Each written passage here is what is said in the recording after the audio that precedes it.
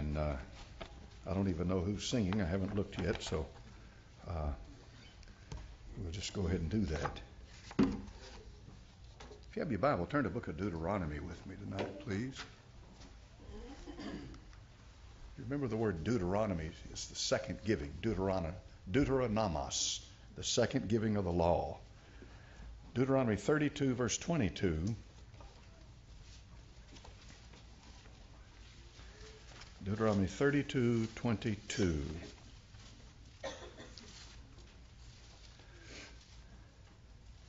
The divine text says, "For a fire is kindled in mine anger, and shall burn unto the lowest hell, and shall consume the earth with her increase, and set on fire the foundations of the mountains." And now Revelation chapter 20, verse 14. Revelation chapter number 20, verse 14. The scripture says, "And death and hell were cast into the lake of fire. This is the second death." Now, what I just read to you is the first mention and the last mention of hell in the Bible. It's mentioned 54 times, 54 verses have the word H-E-L-L. Now, there are other references to hell that don't use the word hell, but pit and so forth. But the word hell itself tonight is found 54 times in the Holy Bible. You can be seated. The Old Testament saint had a concept of hell, and you need to understand that to them it was the unseen state of the dead. That's what the word Sheol means. And the reason for that is because the saved and the lost both went to Sheol in the Old Testament. But Sheol had a division, had a great gulf separating the side where Abraham's bosom was located and the side where the unsaved went to. But they were both in Sheol. The New Testament counter to Sheol is Hades. It is the unseen state of the dead. It's where the soul goes upon separation from the body. When that golden cord, that silver cord is broken and death takes place. The soul and spirit leaves the body. And the Old Testament scripture time and again mentions hell. It mentions it in a fashion where you just read it in Deuteronomy 32. His anger will burn to the lowest grave. Does that make sense? That means nothing. His anger will burn to the lowest hell, a place of judgment. In Psalm chapter number 9, verse 17, it says in the Old Testament, "The wicked shall be turned into the grave." Does that make sense? That means nothing. The Bible says the wicked shall be turned into hell. That means something because it has a direct relationship with being wicked. And so it says in the book of Isaiah, chapter number 5 and verse 14, "Therefore hell hath enlarged herself." It's obvious from this statement that hell, therefore, is left up to the Almighty who created it, that he can adjust it to any size he pleases. It's hard for us as finite beings, as temporal beings, to comprehend an infinite being and an almighty being. God is almighty, folks, and therefore we need to understand that anything that relates to creation is subject to his sovereign will and his choice. Amos chapter number 9 and verse 2 says, "Though they dig into hell." And when I read that, I thought, my goodness, that's what happened over there in Russia and Siberia. When they dug that mine, they dug that pit, they dug that hole in the ground, and they went down and they got to a point to where they could hear screams coming up out of that pit. Now, you can dismiss that and say it means nothing, but it happened, folks. But when you come to the New Testament, and these, of course, I just selected a few passages. There are far more passages in the Old Testament that refer to hell, but I tried to use these to give you as broad a spectrum as I possibly could as to what it's talking about in the Old Testament. But when you come to the New Testament, especially to the preaching of our Lord Jesus Christ, Nobody that ever lived on the face of this earth preached more on hell than he did. And he defined it in terms that are unmistakable. There is no way that you can mistake what he means when he mentions hell. In Matthew chapter number 5 and verse number 22, he said, "But I say unto you, that whosoever is angry with his brother without a cause shall be in danger of the judgment. And whosoever shall say to his brother, Raca, shall be in danger of the council. But whosoever shall say, Thou fool, shall be in danger of hell fire." Now, there's no way that you can make that the grave. No way. Hell fire is literally talking about a place of burning. In Matthew chapter number 5 and verse 29, in the same context, he said this, "If thy right eye offend thee, pluck it out, and cast it from thee. For it is profitable for thee that one of thy members should perish, and not that thy whole body should be cast into hell." There is no way that that can be mistaken as the grave. Well, I thought you buried the body. You buried the physical body. But the soul is shaped like the body. You have a soulish body. And that's what goes to hell. The Bible said, "Come and touch this tongue, for I am tormented in these flames." Luke chapter number 16. You see what I mean? The soulish body. And that's what was in hell. In the book of Matthew chapter 10 and verse 28, the Bible said, "And fear not them which kill the body," the physical body, "but are not able to kill the soul.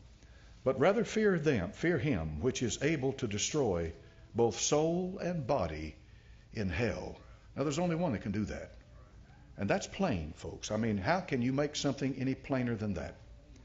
There are those who teach that the Lord Jesus Christ condescended to the superstitions and fears of his generation so that he might be able to preach to them, but that he personally did not believe any of what he was saying.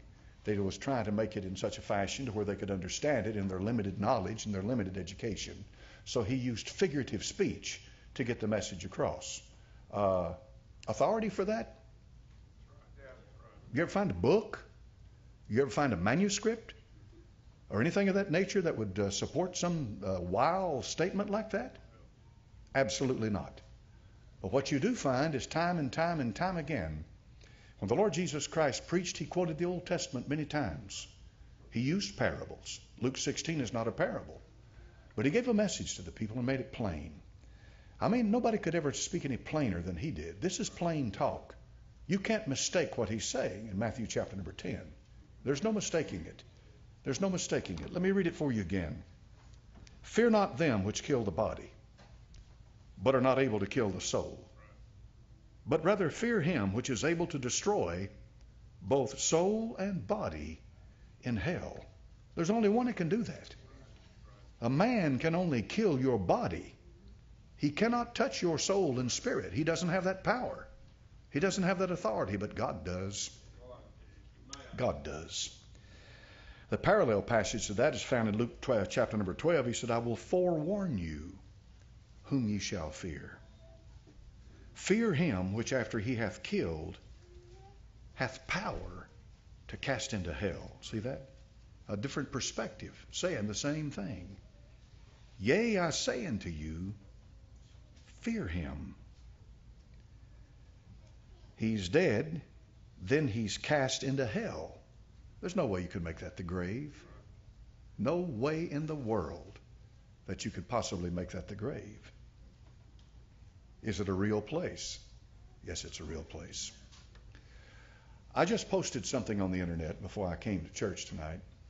I don't know if you've ever seen the Lion of Judah, which is Temple Baptist Church's website. But on the bottom right-hand corner is a little square, and the bottom says salvation.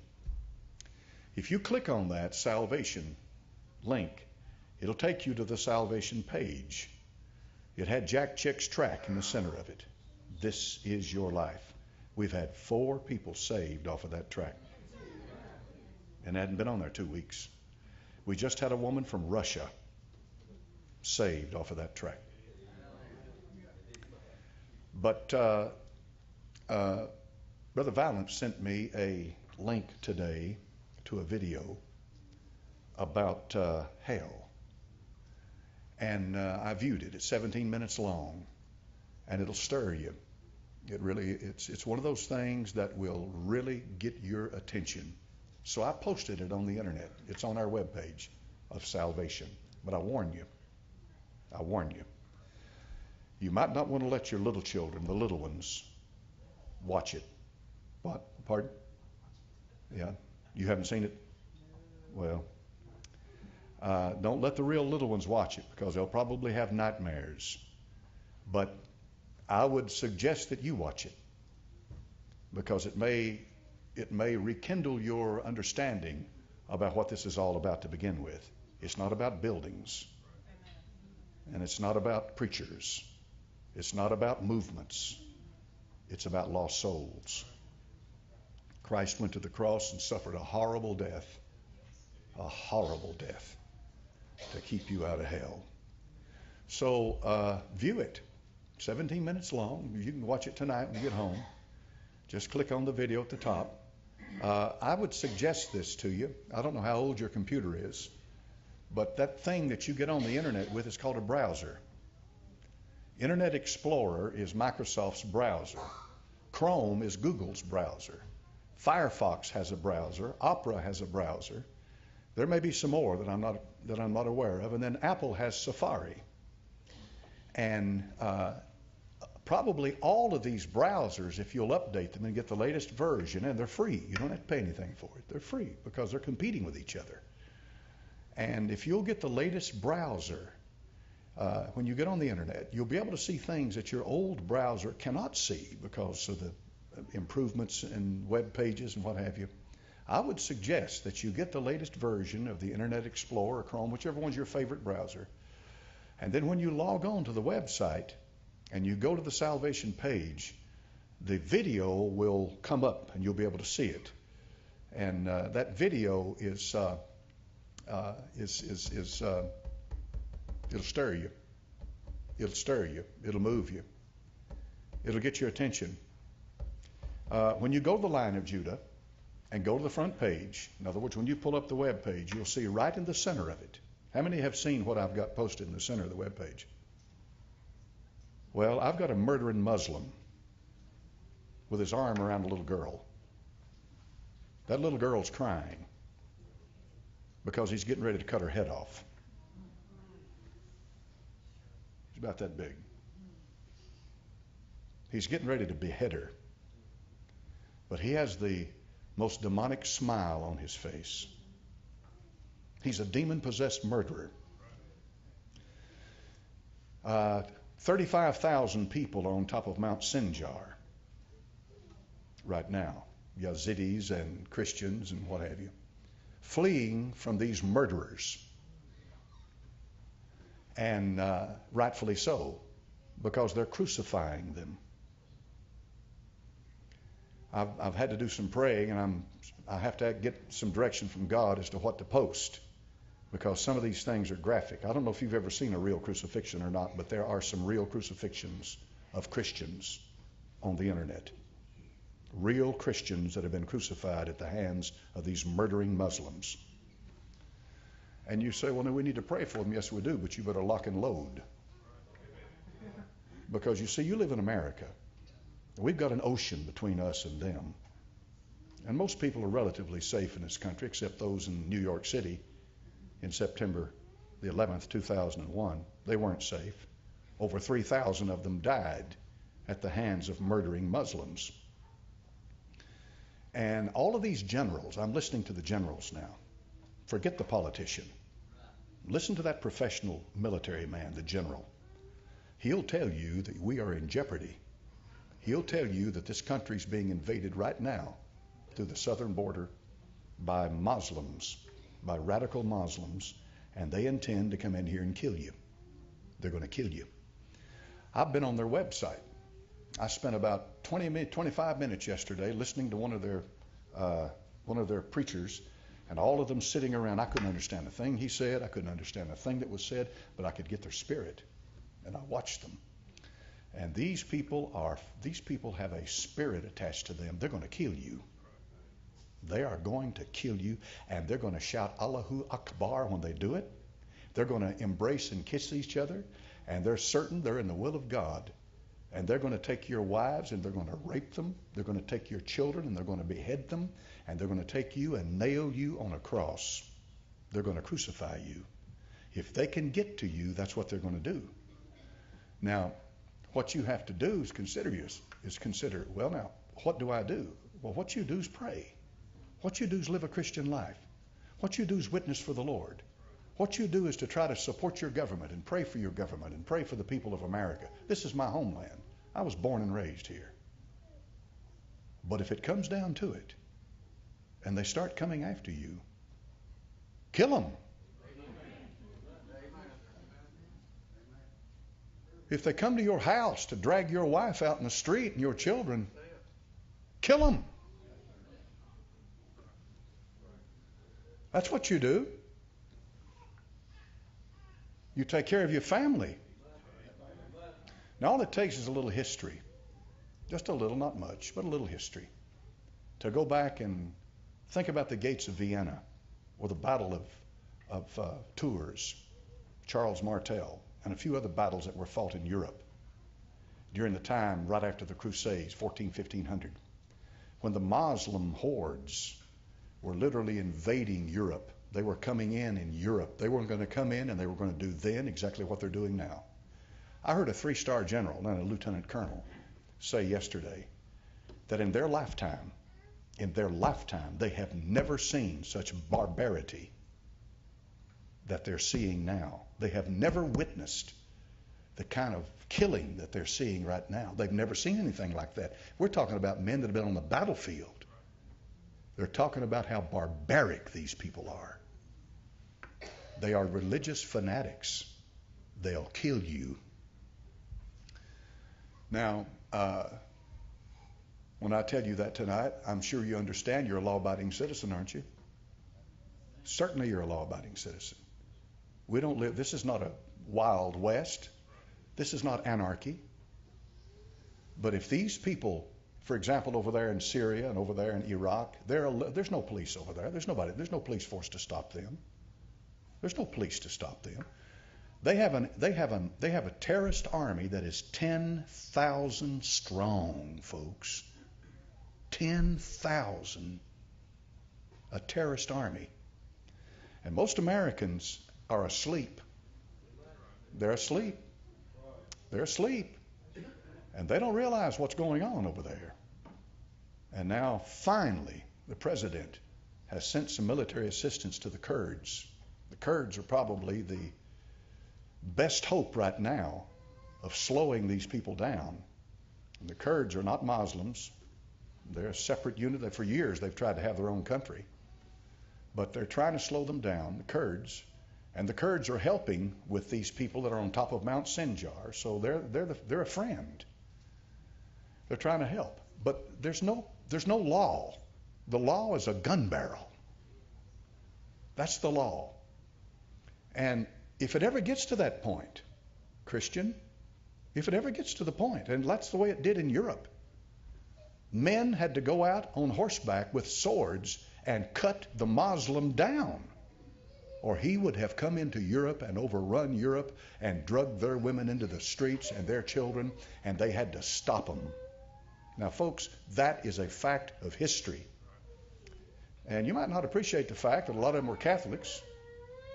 You know, you get into a lot of stuff like that, but it's still history. That's what happened. The freedoms that we enjoy in America tonight are not cheap.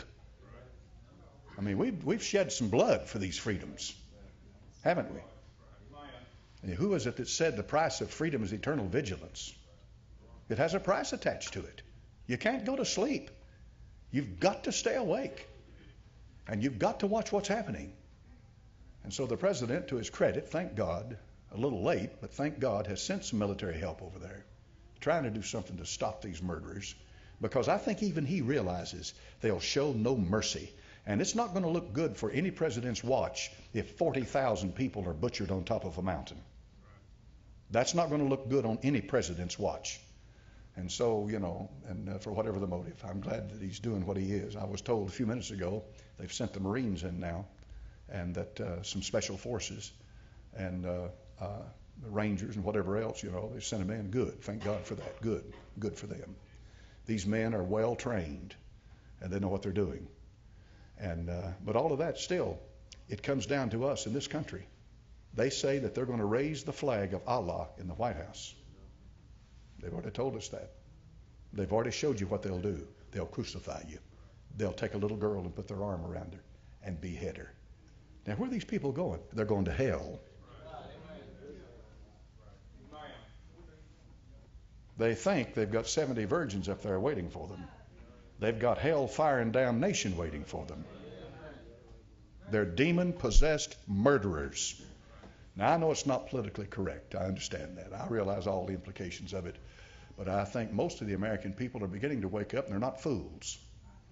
I do. I believe they realize there's a political movement behind everything, and that there's a reason for all this political correct talk you're getting, but the people have got better sense than that. They know what's going on. They realize that. And so he said that he's going to turn them into hell. The word Gehenna in the New Testament comes from the valley of Hinnom. There's 3 words in the New Testament that are important as it relates to hell: Hades, Gehenna, and Tartarus. The Apostle Peter talks about Tartarus, and here's what he says.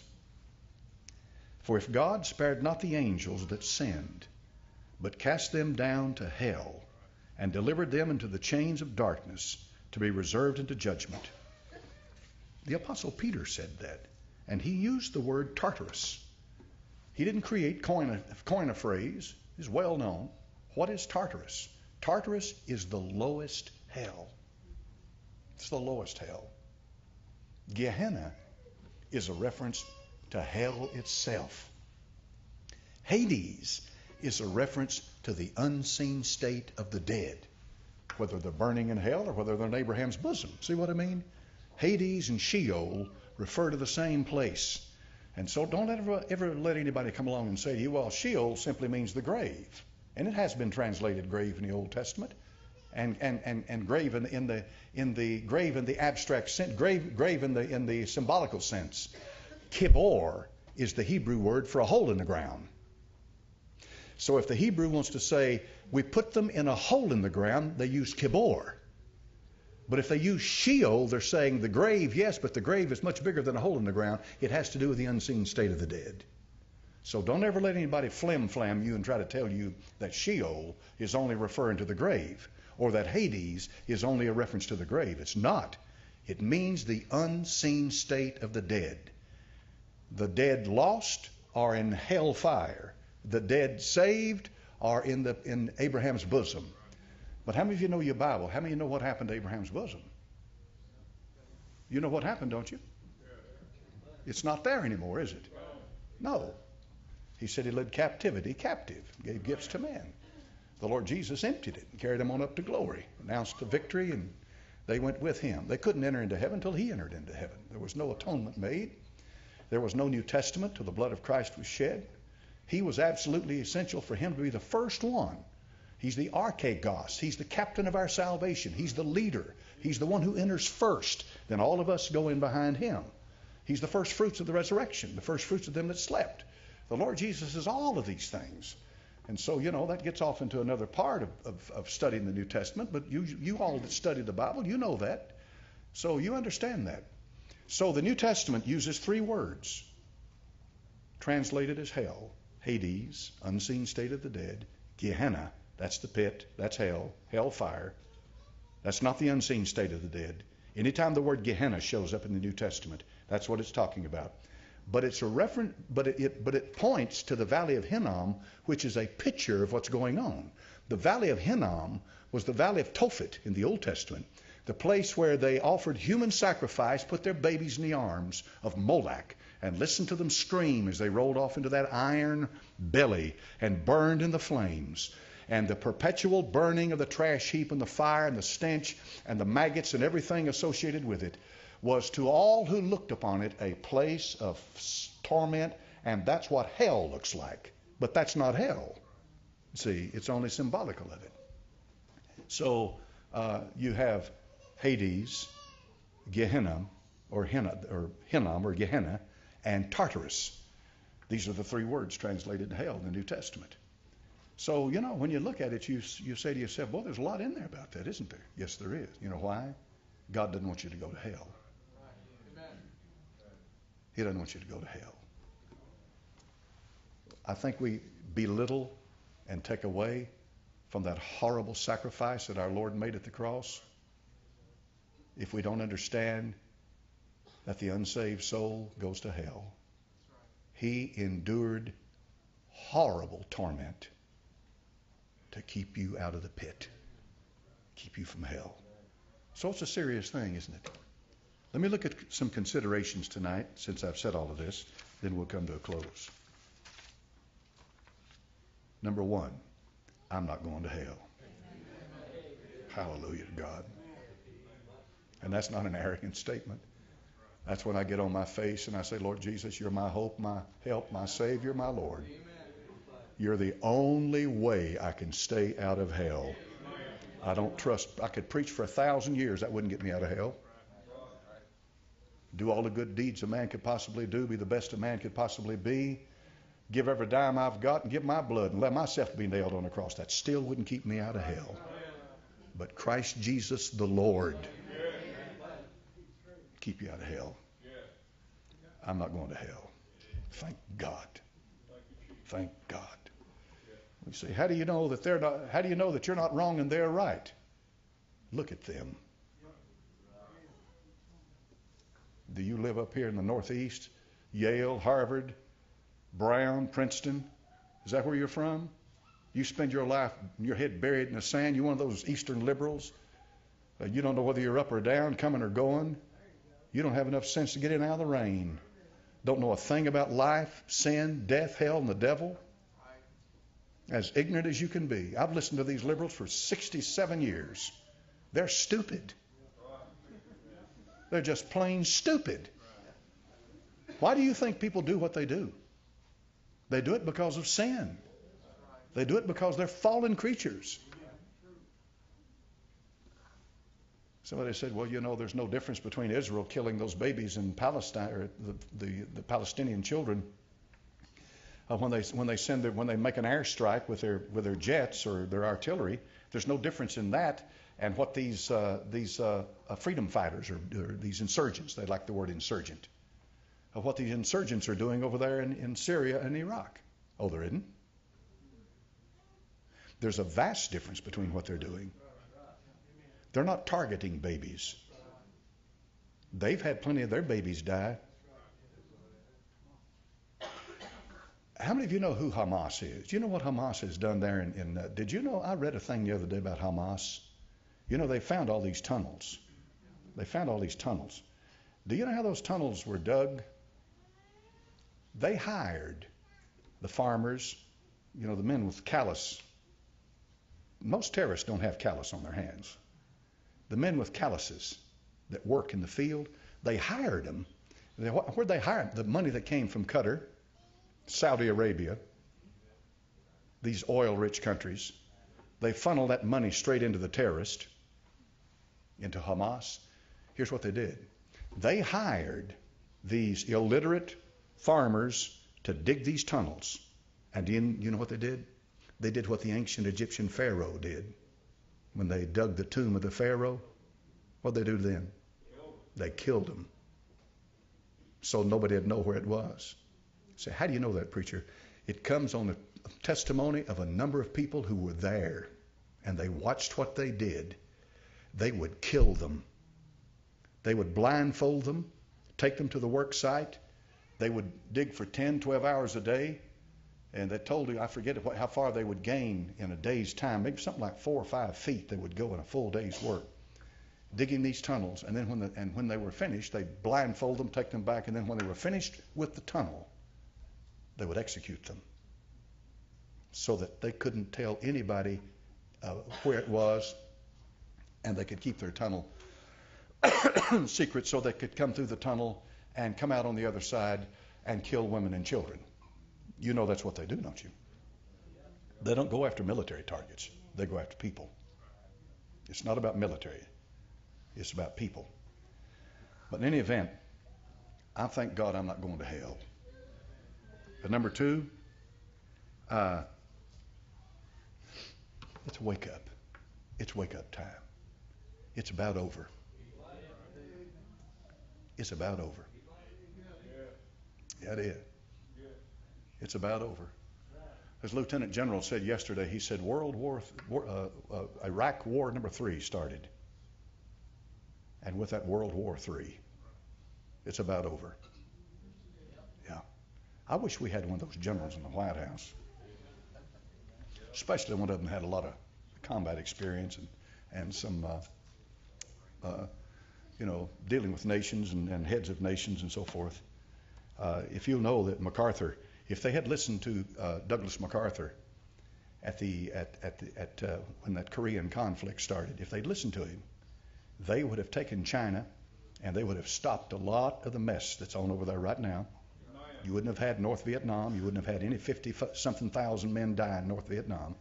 The only reason North Vietnam had any strength at all was because of the Chinese, who sent thousands across the border to help them. All of that would have been stopped, but Truman would not let that military man do what he wanted to do. He wanted to do it, and he would have. MacArthur was a military genius. When he landed those troops at Incheon, the tide at Incheon is something like 30 feet. Can you imagine a tide 30 feet high? Can you imagine going out to the water's edge, and here it is, and then go back at high tide, and it's 30 feet higher? And so if you're trying to land troops on the beach, and you've got a tide shift of 30 feet, if you get in there at low tide, or get in there at high tide, you're going to get in trouble. You have to get that thing just exactly right. And they told him and said, you're going to risk tens of thousands of troops. He said, yes, but I can cut them off if I do it. And it worked. He landed his troops, and when he did, he came in behind the North Korean army and cut them off on the southern peninsula. Cut them off. But they don't listen to the military men. And the one in there now won't do that either. And then number 3, are you witnessing? Are you telling people about the Lord? Are you trying to get them saved? How do you do that? Let me give you 3 things. Your life, number 1. If they don't know you, okay, that's one thing. But if they know you, don't be like Lot when he tried to witness to his sons-in-laws about judgment coming. They thought he was mocking. In other words, you never preached to us before. Why you decide to preach now? You know, we know who you are. You sit in the gate here at Sodom, and now here you are. You're going to witness. You're going to tell us that fire's coming on this place? Nah, no big deal there. Mr. Lot, forget about it. But it did come. They thought he was one that mocked. And so, witness. Your life is a witness, folks. Your life is a witness. And then tracts. The Word of God in these tracts. God uses tracts. We got a bunch of tracts out there in the foyer. I think we can get, so I'd like to get Jack Chick's tract in here on This Is Your Life. That is an outstanding tract. God has used that tract to, as I told you a moment ago, he saved 4 people over the internet from reading the tract. They read those tracts, and you can give them out. And then prayer. Don't ever be presumptuous to think that you have the ability to do anything. You can't. Without him, we can do nothing. We can't even witness without him. We need the Lord. We need the Lord. I'd like to see the power of God on Temple Baptist Church, but he's not going to give you the power of God to make you feel good. It's not going to work that way. You're going to have to be serious. You've got to be serious about praying and reading your Bible and witnessing. We've got a generation of kids growing up today. These kids today are in the lurch. They're being pulled both ways. All right? School started back now. School just started back. I don't get excited about school. I don't get a bit excited about it. Not one bit. I saw on the television yesterday where a man, he won the lottery. He had $115 million. He won $115 million somewhere in there. He gave $50,000 to Second Harvest. And I found out, and I didn't know this, but I found out that Second Harvest gives children, they give little children food in their in a backpack or something to take home with them. Isn't that a wonderful thing? That's a good thing. Folks, that's a good thing. But the reason I say that is he gave them $50,000. That'd buy a lot of food. If I had $115 million, there'd be another school in Knoxville. As quick as I could get it built. You better believe it. From K1 all the way through grade 13. We'd cover everything. Sure would. There'd be a school here. And if I could possibly do it, and if you had that kind of money, free tuition. You know, a lot of people like to put their kids in a Christian school and they can't afford it. It's expensive. And I'm not trying to be critical tonight. I know it costs money to run a school. It's expensive. I know that. But if I had $115 million, I wouldn't stop any child from coming. They'd be in that schoolhouse. They would be. And I'd put the best teachers I could find in those classrooms. And I'd be teaching those kids.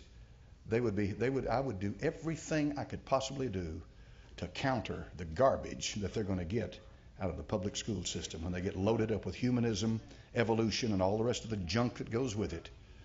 I'd give it to them. Would y'all pray about that tonight? Pray that God will drop us $115 million out. We'd start us up a committee and say, all right, boys, let's sit down here. Let's get this thing going now. Find us a place and build us a school. And what's that? Make a motion. I second it. Amen. How many in favor? Show your right hand. All right. Glory to God. Amen. All right. Father, I thank you, Lord. I ask you to bless your word tonight. Bless my brothers and my sisters. Bless Temple Baptist Church, Father. You've got to work for us. You've got a reason for us being here. And God, show us, grant us, and give us wisdom. And Heavenly Father, help us here. We pray in Jesus' name. Show us the ministry and the work that you'd have us do, the places you'd have us go, the doors you'd open for us. God, I pray that you touch brothers and sisters here. Touch them and move their hearts, their soul. Give them a vision, Heavenly Father, if need be, of the things that need to be done. And then show us how to do it. In Jesus' name we pray. Amen. God bless you, folks.